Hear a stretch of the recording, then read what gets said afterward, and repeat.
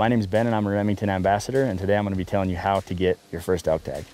So many states offer OTC or over-the-counter options for elk, which means that you can simply walk into a state agency or sometimes a sporting goods store and purchase a hunting license and a tag for elk over the counter.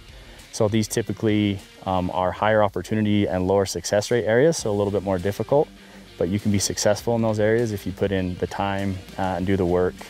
You can definitely pull elk out of those areas. A lot of states offer better tags and licenses on a lottery draw system. Mostly those require you to apply several months before hunting season if you want to be entered into those draws. So you'll need to check with any state agencies and see what their deadlines are for applying. Oftentimes you'll need to purchase a hunting license before the draw period so that you can be eligible to draw a license through a lottery tag. Typically archery tags are a little bit easier to draw in a lottery system, so wherever you want to start, you can find a tag that'll work for you. Opportunities and regulations vary from state to state, so make sure that you know your local regulations so that you can keep everything legal. So that's a basic view of how to get an elk tag. If you have any more questions, you can leave them in the comments below, and keep an eye out for the next video.